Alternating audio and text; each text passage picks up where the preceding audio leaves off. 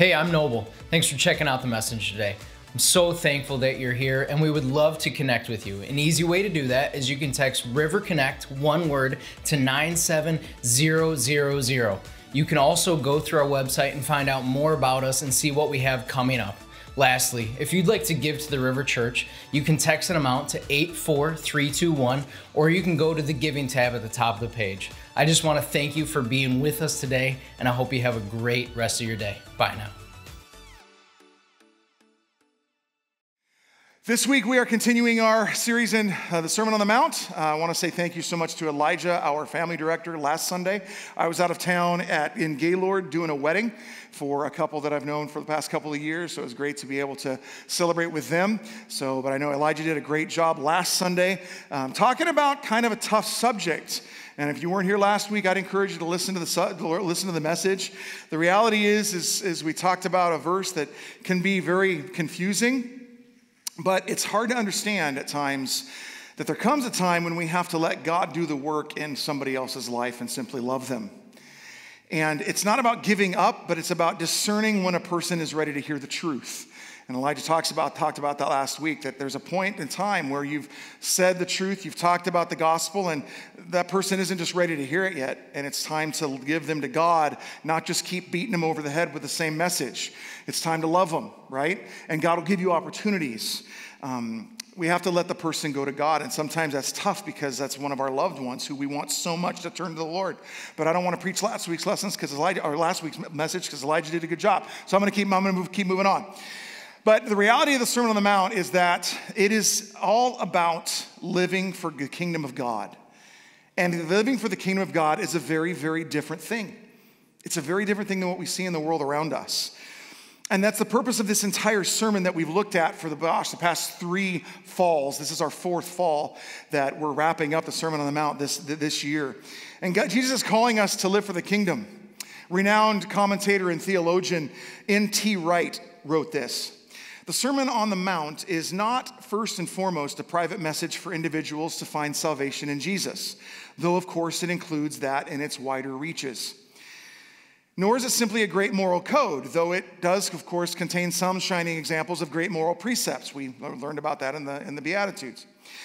It makes sense. It makes the sense it does because it depends all through on Jesus' kingdom announcement and on the fact that Jesus himself was, through this announcement, summoning people to follow him in this new way of life, the kingdom way.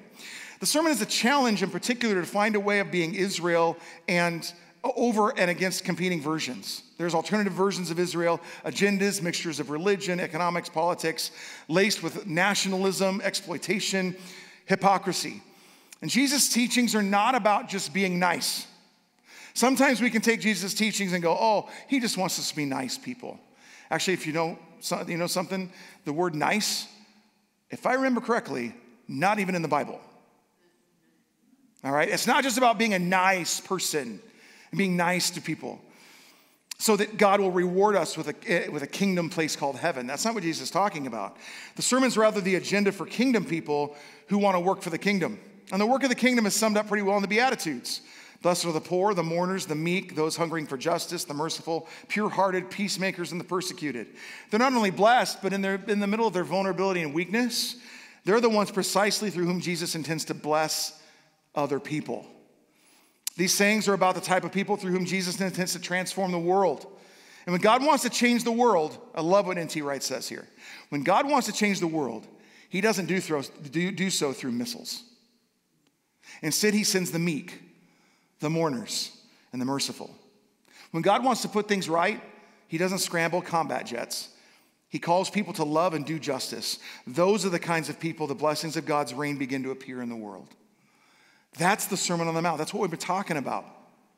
And we are continually called to live in a different way. Jesus keeps calling us to live in a different way. We've talked about the plank in our eye a couple weeks ago, and before we judge a brother or sister, we got to get the log, the tree out of our eye before we take the speck out of somebody else's. And we got to point to the gospel continually for those that don't know him. Kingdom living is living the gospel. It's living out the gospel because we've been shown so much grace and mercy. And now we get to another passage of scripture that's been often misquoted, misapplied, misinterpreted in so many different ways. So take your Bibles and let's turn to Matthew chapter 7. Matthew chapter 7. I realize your Bible might be a device, so pull out your device and go to Matthew chapter 7. It'll be on the screen behind me, but I always say every time we dig into God's Word, it's very, very important that you see this in God's Word, because my opinion doesn't matter if it doesn't rely upon the Word of God. And so you're not here to listen to a guy, you're here to hear from God's Word. And so I want to make sure you see it in the Bible this morning. We're going to start in verse 7, Matthew chapter 7, verses 7, 11. And if you don't have a Bible app on your phone, you can always download the River Church app, and that'll give you everything that's in there. I do want to remind, actually, everybody, as a side note here real quick, if you're not catching the events that are happening at the River Church, we don't announce everything from the stage, because otherwise we'd be here for like 20 minutes of announcements, and ain't nobody got time for that, all right? But the reality is if you want to find out everything that's going on at the River Church, download the app. Get to the website. You've got to go check that out, because there's a ton of stuff happening that we just don't have time to always announce here in our gatherings, all right? So be sure to download that. And of course, in the River Church app, there's also a copy of the Bible in there. So I want to make sure, again, that's there for you. So Matthew chapter 7, verses 7 to 11 says this: Ask, and it will be given you. Seek, and you will find. Knock, and it will be open to you. For everyone who asks receives, and the one who seeks finds, and to the one who knocks it will be opened. Or which one of you, if his son asks him for bread, will give him a stone? Or if he asks for a fish, will give him a serpent? If you then, who are evil, know how to give good gifts to your children, how much more will your Father who is in heaven give good things to those who ask him? So at first glance, you can imagine what the initial way of thinking is and what Jesus is saying here. I mean, if we take it just at face value and not in context, we'll say, ask, and it will be given to you, right? Okay, then, God, I would like $1 million, please. All right? I would like to be married. I've wanted to be married for a long time. I would like to have a house that isn't falling apart. That would be great. I'd like to have a marriage that isn't crumbling. I'd like to have a job that I don't hate. I would like the memories to go away. I would like to have friends. I'd like to not feel so depressed. I'd like my loved one to be healed. I would like to my loved one not have died. I mean, ask and it'll be given to you, right? Seek after it, you're going to find it. Knock and the door's going to be open, right? But does that actually happen? Is that how this works? There's so much in our lives that brings us so much pain and pleasure that we could ask for. And that is what Jesus is saying here, right? And see, out of this verse being taken out of context comes so much misunderstanding and incorrect theology. This is one of the main verses of the name it and claim it prosperity theology. I can go to God, I'm going to name it, I'm going to speak it into existence. I'm going to keep praying for it, I'm going to keep praying for it, I'm going to keep praying for it, and I'm going to get my bills paid. I'm going to get that fly car I want. My drip is going to be drippy, all right? Because I've got all kinds of cash flowing in because God told me so. It's incorrect theology. And yet if you take it at just the context here, you can think that. Along with James 4:2, you hear that you desire and you do not have, so you murder, you covet, you cannot obtain, so you fight and quarrel. You don't have because you don't ask. Well, God, I'm asking for it. I want. And you fill in the blank. But then when it doesn't come, then what? When what we're asking for isn't provided, what happens then? I mean, it has happened for other people. Then we hear people say, oh, well, you didn't ask in enough faith. You're not a good enough Christian. You don't follow God. You say you are, well, you don't have what you want. You must not be following Jesus. It's your fault. That's really the only thing that can come out of this reasoning. It's either that or God lied to you. Or he isn't actually good. That's not what Jesus is saying here. He's not saying that we ask for whatever we want, we're going to get it.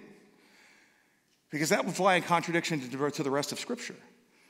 So if that isn't what Jesus is saying here, what is he saying? A text without context is a pretext for stinking thinking. I'll say that again. A text without context is a pretext for stinking thinking, otherwise known as incorrect theology, incorrect interpretation. You can take any verse you want out of the Bible and make it say what you want, but you've got to look at it within its context.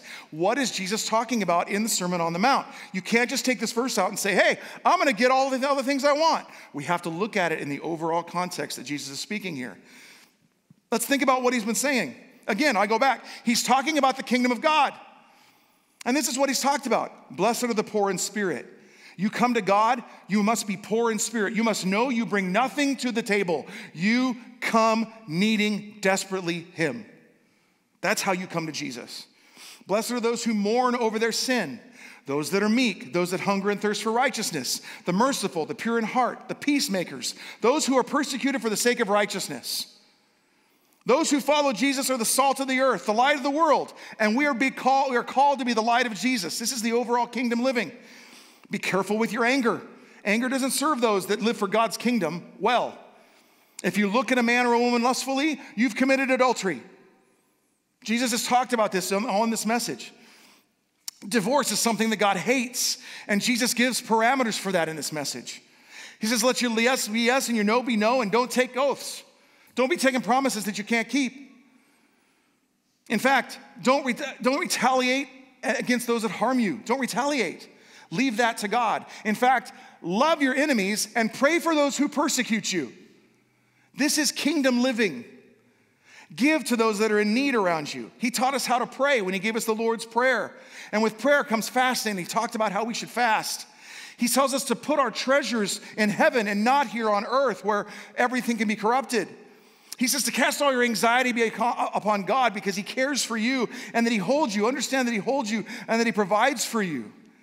Then he says, condemn not or you're going to be condemned. Take the log out of your eye before you try to get the speck out of somebody else's eye. He says, tell others about the gospel, but if they're not ready for it, go to somebody that does. This is kingdom living. How in the world do we live like that? How do we live how do we do all those things that Jesus is calling us to do? Ask, and it will be given to you. Seek, and you will find. Knock, and the door will be opened unto you. We have to know the context that Jesus is talking about. Otherwise, we can pull that verse out and think it's saying a lot of different things. When he says ask and it'll be given to you, it says ask that God will give you the strength to live this way. I've just told you a bunch of things. Ask that you'll have the strength to live in this way. You understand that living this way will not come naturally. I talk about it a lot because it's something I struggle with, but when somebody cuts me off, I do not want to pray for the person. I don't. It's just not in my nature. And I'm still really bad at that. But we're called to live a different way. And how do we do it? We ask, and we have to understand it doesn't come naturally. We ask that God will give it to us, that He'll help us live this way. We seek after it. And what do? We seek God's face in the middle of all of this because you want to live for the kingdom and you don't know how. But when you seek Him, you will find Him when you seek Him. You're putting action to your asking now. It's not just words. It's time to start putting action with it and thinking about what we're doing to live for the kingdom. And then finally knock and it'll be opened. Don't give up when it doesn't come easily. Be persistent. Because God is continually working in your heart and in your life. This is what Jesus is saying here. You want to live for the kingdom of God? This is the way to do it. Ask, seek, and knock. And I want to tell you something.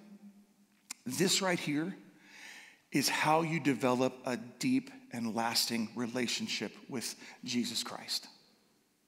This is it. Because he's actually saying more than just what the English language talks about.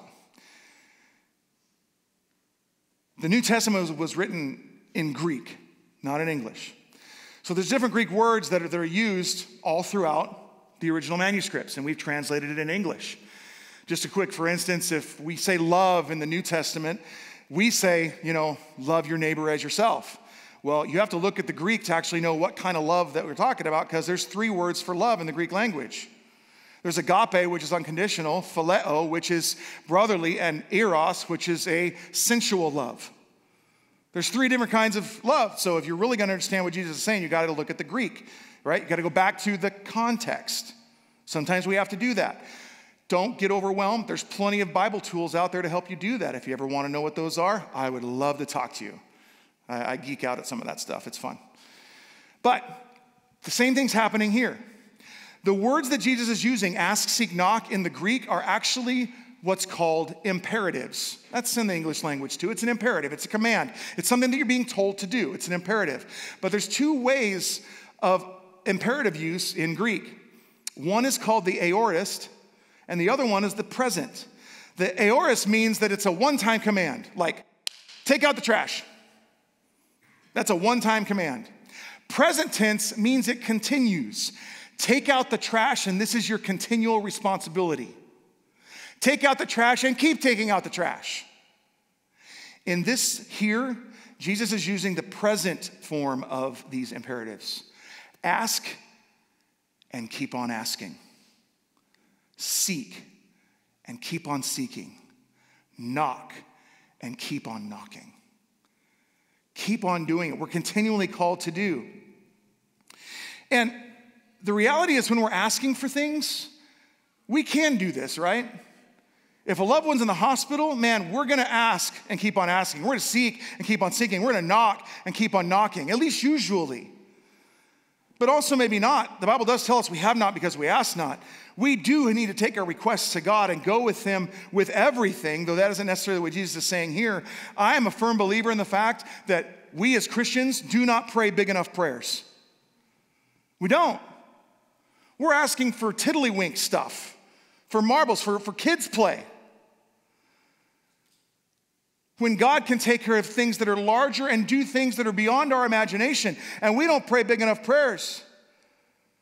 I believe we should pray for healing. I believe we should pray for that loved one to change their life. I believe that we should pray for restoration and the resurrection of somebody who's ruining their life, that their dead life would come back because they've walked away from the Lord. God, we serve a God who raises up dead things.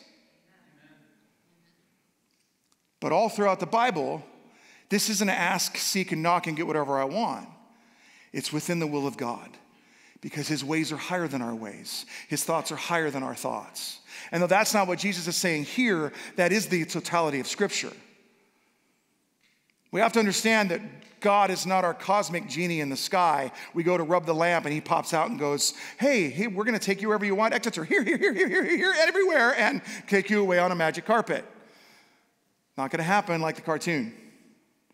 It's within the will of God because he knows what's best for us and what brings him glory.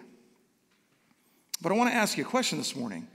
Though there are times when things are dire, we keep on asking, keep on seeking, keep on knocking. Have you ever thought about doing that with your relationship to God? God, I need help in overcoming my anger. And I'm going to keep coming to you every single time I struggle. I'm going to ask and keep on, seek and keep on, knock and keep on because, God, I want to look more like you. God, I need to forgive because you've forgiven me. I know you want me to be more loving. God, I want to be in your word more. I want to know how to go deeper with you. I want to live the kingdom life. The reality is, my friends, we pray prayers like that once and sit back and expect Jesus to just do it in our lives when we do not break down the doors of heaven saying, God, we want you. Because in reality, we want a drip or two of God. We don't want all of him. And if we go back to Jeremiah, I'm going to quote this later on in the message, but you got to understand something. You will seek God in Jeremiah 29:13. You will seek God and find him when you seek him with all of your heart. This is what Jesus is saying here. Ask and keep asking. Seek and keep seeking. Knock and keep knocking. I mean, listen to Luke's account of the same thing that Jesus teaches in Luke 11, 5-10. And he said to them, which of you has a friend who will go to him at midnight and say to him, friend, lend me 3 loaves, for a friend of mine has arrived on a journey, and I have nothing to set before him. And he will answer from within, don't bother me, the door is now shut. My children are with me in bed. I can't give up and give you anything. I tell you, though he will not get up and give him anything because he is his friend, yet because of his impudence, or his continual knocking, He will rise and give him whatever he needs. Subtitle, to get him to shut up.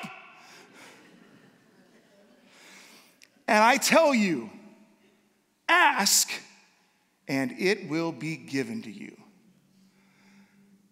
Seek, and you will find.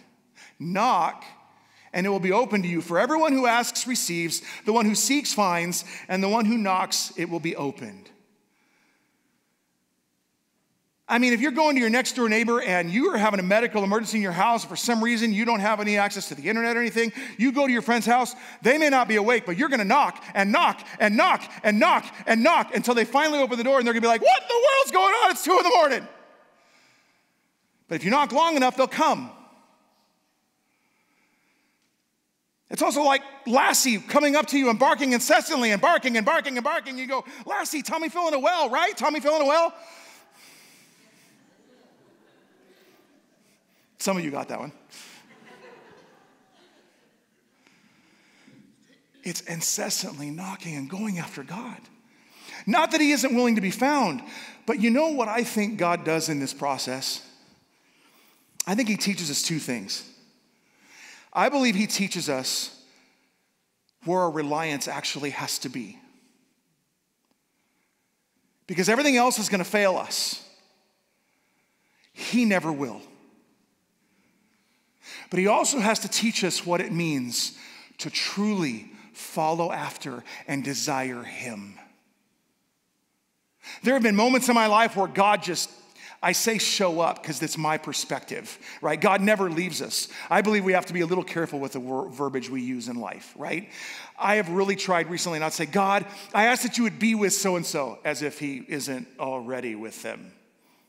Right? I'm trying to be a little more careful because the words that are coming out of my mouth are indicating some of the thoughts that I have, and I try to be careful with that, though I don't always succeed. It's not that God isn't always with you or that God just shows up. It's my perspective that I know God showed up, but we have to be so reliant upon him to begin to understand when he shows up in the moment, man, he's done things immediately, but other times it's taken time, and I don't always understand it. That's when we have to go back and do we trust the heart of God or not? We have to remember what's true, not what we feel. Our feelings are very, very valid, but they don't have to be based on truth. We got to go back to what truth is.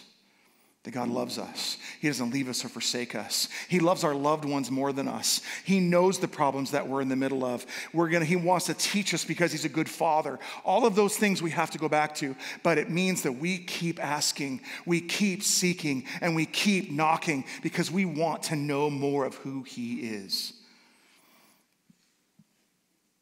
The commentator Lloyd Jones says this: there are times of stock taking in life when we pause for a moment and say, life is moving on and I am moving on, but what progress am I making in this life and in this world? We begin to take stock of ourselves and say, I'm not living the Christian life as I should. I'm not as diligent in reading my Bible and being in prayer as I know I should be, and I'm going to change this. How many of you have done that at the beginning of the year? Don't have to raise a hand. But in reality, we've all done that at the beginning of the year. We have our New Year's resolutions, and 3 days later, I'm the worst Christian ever, right? That's how it goes.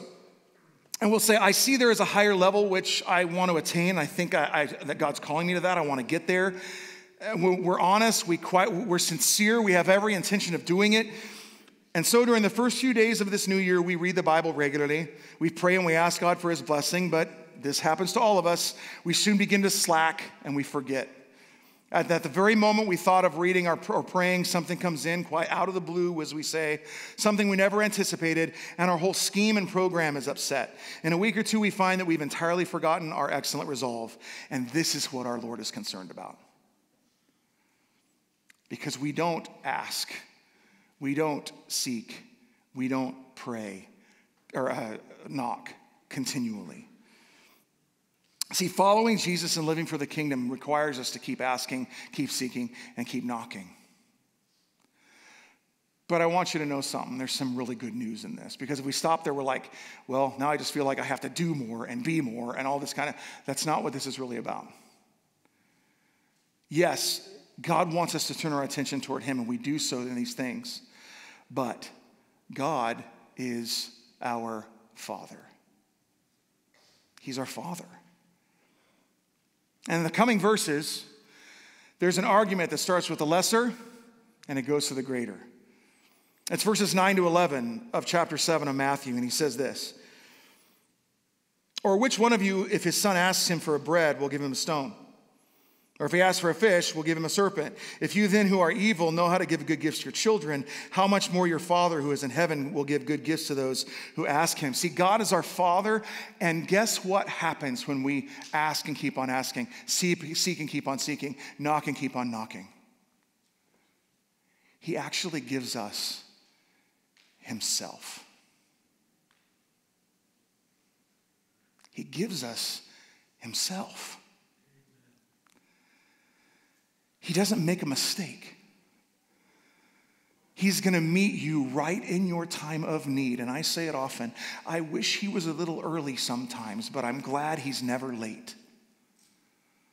It sure feels like it, though. There's times where it feels like, God, oh man, I feel like I'm at the 11th hour here. What's going on? But I want to ask you this morning, are you aware that God is a good father? I realize that as soon as I start talking about a father, there's many of us in this room that have had dad issues. I am one. I struggle at times with thinking God is continually disappointed in me because I never heard anything positive from my dad. And I have to go back to the truth of what God says about me, not what I hear my dad saying from when I was young. I realize that when I say good father, that's hard for some of us to grasp. But try your best. Maybe you need to ask, seek, and knock about seeing God as your father. Maybe that's what you need to do. But he will give us what we need. There's times when it feels like God's distant. And there's times when our faith is tested. Do we actually believe what we say we believe? I don't believe God does that to us. It's our nature to get our eyes off of God in the easy times. When things are easy, man, it's easy to get our eyes off of God. But then when the hard times come, where are our eyes set? They're not on God. And now we have to try to figure out how to get our eyes back on God because, see what I mean? It's easy for us to stop looking, to stop asking, seeking, and knocking. But here's the thing. When you come to God, no matter where you've been, no matter what you've done, no matter how far you think you've gone, he always welcomes you back. In fact, according to the parable of the prodigal son, he's been waiting for you, and he will run to meet you. He's your father. He will give you good things. And then we go a little further in Luke's account. In verses 11 to 13, it says this. What father among you, it sounds a lot the same what Matthew said. If his son asks for a fish, will instead of a fish give him a serpent? Or if he asks for an egg, will give him a scorpion? If you then who are evil know how to give good gifts to your children, how much more will the Heavenly Father give the Holy Spirit to those who ask him? It's not just the good things that Matthew quoted, that he heard. Luke may be quoting the Sermon on the Mount. It may have been another sermon that he heard Jesus say. But he says, the account, and Jesus spoke, he's going to give you the Holy Spirit. He's giving you himself. He gives us the Holy Spirit within us as a seal when we come to know him, and he dwells with us. And as we become more aware of that, we come to a deeper awareness of that, we want to continue asking, we want to continue seeking, and we want to continue knocking. The good things God wants to give us is himself. And what greater good is there? And so as we walk out of here this morning, I want you to walk away with this. Keep asking, keep seeking, keep knocking for God's mercy and grace, and you will receive him. You will receive him. Listen to what Paul says in Romans chapter 8. Likewise, the Spirit helps us in our weakness, for we don't know how to pray, for we don't know what to pray for as we ought. But the Spirit himself intercedes for us with groanings too deep for words. And he who searches hearts knows what is the mind of the Spirit, because the Spirit intercedes for the saints according to the will of God. This Holy Spirit is present with you. When you come to know Jesus as your Savior, you are given all of him. You are given all of his Spirit. Not half of it, not part of it, but all of it. And you learn how to follow him because you ask and you seek and you knock. And I love what Hunt said, who is another commentator. It's just so good. The result is we get more good gifts than we ever imagined. Our assurance is this: God will give us anything that is good for us spiritually, anything, if we keep asking him for it. If you do not yet have eternal life through Jesus Christ, you can be sure he will give it to you if you ask for it for all your heart. If you're a believer but you're short on Christian graces, you got to keep on praying. If you find yourself often lying, if you begin to ask, seek, and knock, God will help you become a truth teller. If you're not generous, make a habit of passionate prayer, and he will give you a generous spirit. If you're not kind, but persistently seek God for a kind spirit, he will give it to you. Just think what would happen if we prayed for these things in ourselves and for our brothers and our sisters as intensely as we pray for physical things to happen on this earth. The church would explode, because a far greater proportion of its people would be living kingdom lives. Our pulpits would be filled with preachers of power. The mission fields would shrink as thousands more are poured out into the harvest. Do we want the character of the kingdom of God in our lives through the fullness of the Holy Spirit? Then we have to do two things. First, again, this is the commentator. He's just good. Ask persistently. Ask persistently. Jesus says that we're to ask and keep on asking, seek and keep on seeking, knock and keep on knocking. We are to beg, beseech God constantly and passionately for spiritual blessing. Do we pray like that? At the same time, we should ask confidently. Everyone who asks this way receives, and everyone who seeks like this finds, and everyone who knocks and keeps knocking, the door is open to him. God will give us anything we ask for that is good for us spiritually. If we lack spirituality, this is a tough one. If we lack spirituality, it's our fault. As James says, you have not because you do not ask. My friends, God is not hidden from you, even though there are times in life where he's hard to find. The reality is God didn't leave. We decided to turn away. We look to other things because there's shiny things in the world. There's things in moments that we think are going to be more beneficial to us than what God is. And there's things that really draw us away. And then shame overtakes us and we don't even want to run back to the arms of the one that forgave us and that wants to forgive us and restore us. We need to seek. We need to ask. We need to ask. We need to seek. And we need to knock. See, we aren't close to God when we're not doing those things. But remember who God is. See, we could stop there and go, well, I didn't ask, seek, or knock, so I guess I could feel convicted. But I want you to remember who this God is that is calling you to do this. Jeremiah 29:11-13. For I know the plans I have for you, declares the Lord. Plans for welfare and not for evil, to give you a future and a hope. Then you will call upon me and come to me and pray to me, and I will hear you. You will seek me and find me when you seek me with all your heart. Romans 8:28.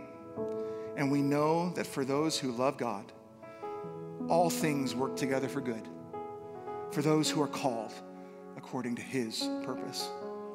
Romans 8:31-33. What shall we say to these things? If God is for us, who can be against us?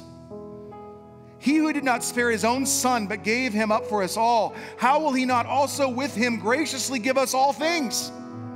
Who shall bring any charge against God's elect? It is God who justifies. This is the God we serve. Romans 8:38-37-39. No, in all these things we are more than conquerors through him who loved us. For I am sure that neither death nor life, nor angels nor rulers, nor things present, nor things to come, nor powers, nor height, nor depth, nor anything else in all creation will be able to separate us from the love of God in Christ Jesus our Lord. I don't care what you've looked to. I don't know what else you've asked or seeked or knocked after. But when you come back to Jesus, whatever you've faced, we serve a God who says, I will make you more than a conqueror. I will help you overcome. Because I've called you to something greater. I've called you to myself. So ask and keep on asking. Seek and keep on seeking. Knock and keep on knocking, and it will be given to you. So keep asking, keep seeking, keep knocking for God's grace and His mercy, and you're going to receive Him. You're going to receive Him. Will you do that this morning? Let's pray together. Heavenly Father, we thank you so much for your word. I thank you for how you love us and how you deal with us. You deal with us in ways that our sins just don't deserve. We don't deserve this love. We don't deserve this ability to ask you for what we need, to seek you and to find you and then to knock. That you would open the door at 2, 3 o'clock in the morning because, God, we want to be more like you. And you'll give it to us. So God, I know in the room this size, there's people in here that have been in pain. And maybe they've been praying specifically about physical things or things that they've been struggling with, that they've been acting in, or that they've been trusting other than. God, I pray your Spirit this morning would turn hearts to you. That Jesus, your truth would be louder than all of the lies and the noise that they've been hearing. And that they, maybe for the first time, maybe for the millionth time, maybe for the first time in a long time, would ask you to deliver them. And as they ask, I pray that they would begin to seek and begin to put some action behind that asking continually. And then that they would knock and keep knocking, trusting that you as a good Father will meet them right where they are. Thank you for loving us the way you do. Thank you for your Son, Jesus Christ, who forgives us of our sin through the cross, through his death, burial, and resurrection. Lord, thank you. May we ask and keep on asking, seek and keep on seeking, knock and keep on knocking to be more like you. In Jesus' name we pray. Amen.